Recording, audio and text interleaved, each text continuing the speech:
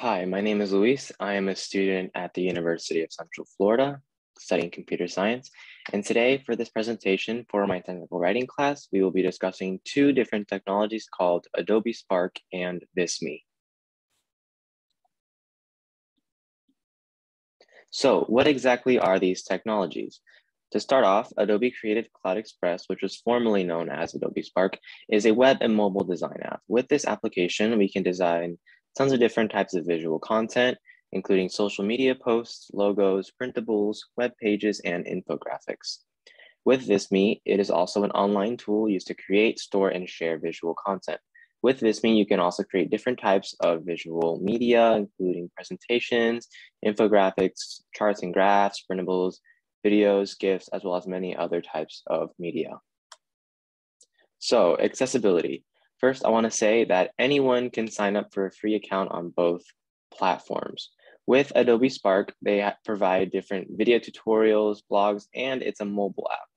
Visme, on the other hand, has more educational resources than Adobe Spark. Visme provides video tutorials, graphic design videos, ebooks, live webinars, as well as free online courses for consumers to educate themselves on how to properly use their technology. So how do these technologies exactly work?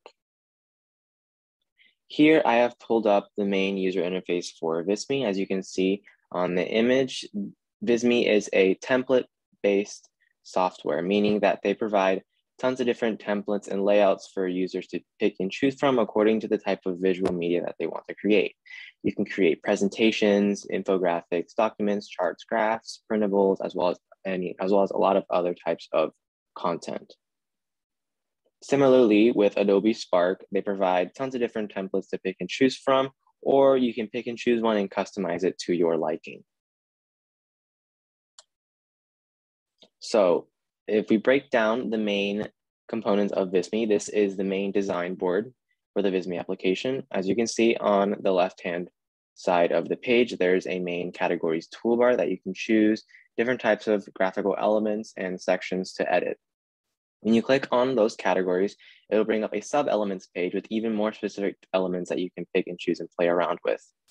And on the main screen, you can see here that we are creating a flyer. And to the right of the flyer, there is a mini toolbar. Here you can add blocks, move layers, delete, anything to do with layers, you can do in that section. And on the top right corner, there is another toolbar that's used to share your creations as well as collaborate with others and present your project. With Adobe Spark, it's a very similar layout actually, with the categories toolbar also on the left-hand side of the page with a corresponding sub-elements page that pops up with each section. In the main section of the page, we also have the art that we are looking at, and under it, there is a smaller toolbar that's used to zoom in and out of your art.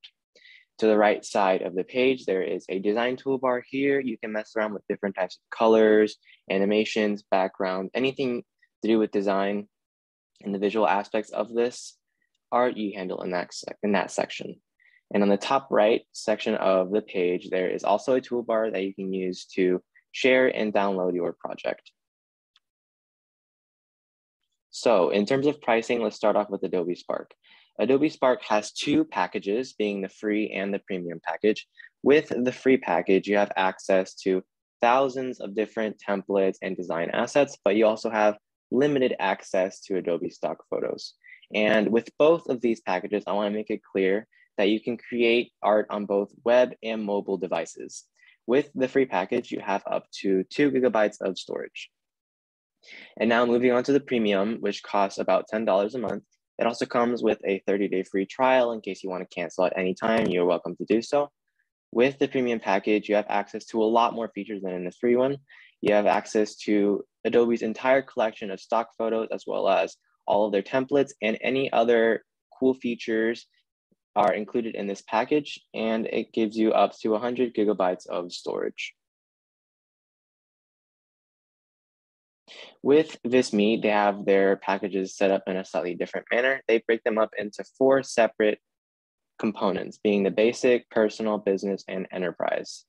For the purposes of us as college students, we will focus more on the basic and personal, with business enterprise, those are more suitable for larger corporations and businesses. With the basic package, it provides you with basic stuff that you might need, including 100 megabytes of storage, as well as basic templates and design assets. With the personal package, it costs $25 a month. In here, it gives you up to 250 megabytes of storage, as well as full access to their templates, and has a 24/7 email and chat support. With the business package, which costs $50 a month, you have up to 3 gigabytes of storage, and it has a lot more options in terms of downloading your artwork. And with both business and enterprise, it's important to note that you have a lot more advanced features when it comes to the privacy and security of your work. With the enterprise one specifically, these are more suitable for medium to large corporations. They have a lot more options when it comes to security, as well as personalized training and onboarding services. With the enterprise package, you have up to 25 gigabytes of storage. So what are the trade-offs between both applications?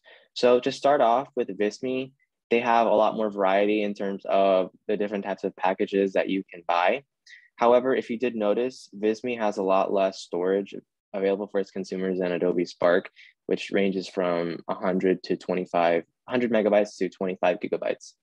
However, with Visme, they have a lot more educational resources to help consumers know how to use their software. They have different types of video tutorials, as well as live webinars and online courses that one can use as reference. They also provide a 24/7 email chat support. And in my opinion, Visme is a lot more team-oriented than Spark. As such, it's more suitable for professional businesses and larger corporations. Okay, so moving on to Spark. Spark has more storage available for its consumers, which ranges from 2 gigabytes to 100 gigabytes. And Spark is a lot more individual oriented. I find it more suitable for freelance artists as opposed to team businesses or team projects. Additionally, Spark, in my opinion, has better accessibility than Visme because it has availability for both web and mobile devices. Also, Spark is significantly more cheaper than Visme. So why is this relevant to us as students? First, I want to stress the importance of effective visual communication in the workplace. For us as college students, learning how to communicate effective visually is probably one of the most important skills that we can learn while we're in college. Being able to take an idea and demonstrate it in a visual manner is key because it allows you to avoid any type of misunderstanding between you and your audience. But not only in a professional setting, both applications are very good if you want to use them for any type of academic assignment or project, any type of visual content you might want to create, whether that be a PowerPoint, infographic, anything that you can really do to bump up the visual appeal of your presentations. Either one of these applications are suitable for that. So I want to finish this by saying thanks for listening. I hope you learned something and I hope you enjoyed the applications.